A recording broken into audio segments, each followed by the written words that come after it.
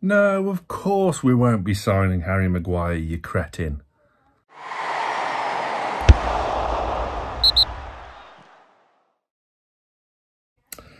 Hello everyone, welcome back to Newcastle Fans TV. I wasn't calling you a cretin. I was calling the said journalist from the Sunday newspaper who wrote an article today saying that Newcastle United want to loan Harry Maguire, which is just ridiculous. You know, you've got the joint best defence in the league, but yeah, Harry Maguire's the guy to make it the outstanding best in the league. No, thank you. Not going to happen. It's just lazy journalism. But anyway, I hope the ones who were lucky enough to be at St James's Park over the past 2 days had a great time at Sam Fender. Seeing the clips and the photos have come out from the past 2 nights, it's looked absolutely amazing. Johnny from the channel was there the other night and he had a whale of a time, bless him. He was battered and broken the next day though. I am battered and broken today for a very different reason. My little one's birthday yesterday, she was 3, and children's birthday parties, so I'm broken. I'm exhausted. But she had a good day. That's the main thing. Anyway, back to football. Apart from that bullshit rumour in one Sunday paper, the only other one that's come to light really is a name that is not going away anytime soon, and that is Dominik Szoboszlai. Whether that's how you pronounce him or not remains to be seen, but I gave it a go. This transfer would make sense to me. And yes, it would take up a large chunk of the budget, which is only reportedly be around 70 million. But the papers have underplayed transfer budgets before since the takeover of Newcastle. I wouldn't be paying too much attention to that. I'm not saying these journalists haven't been told what they've been told.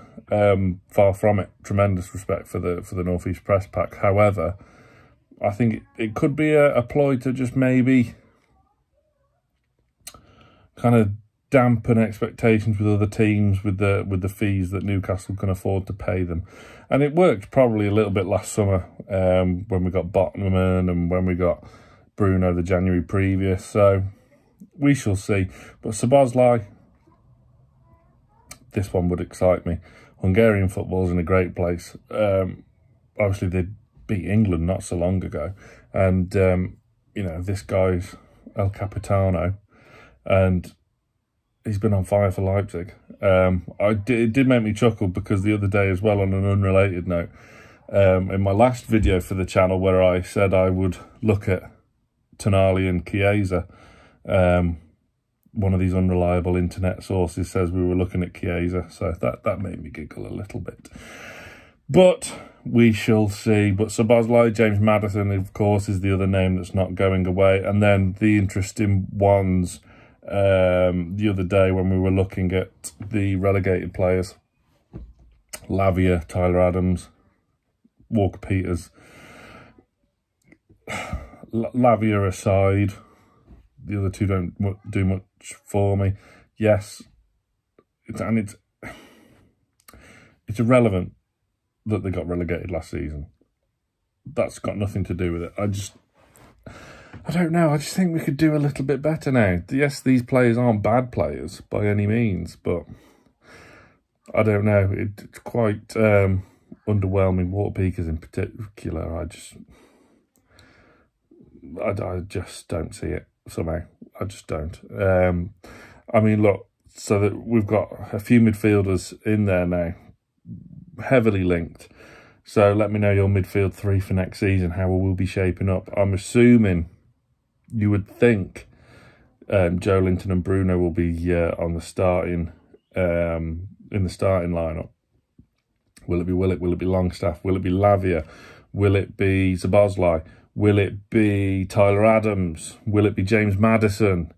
Who will have that third? Will it be Declan Rice?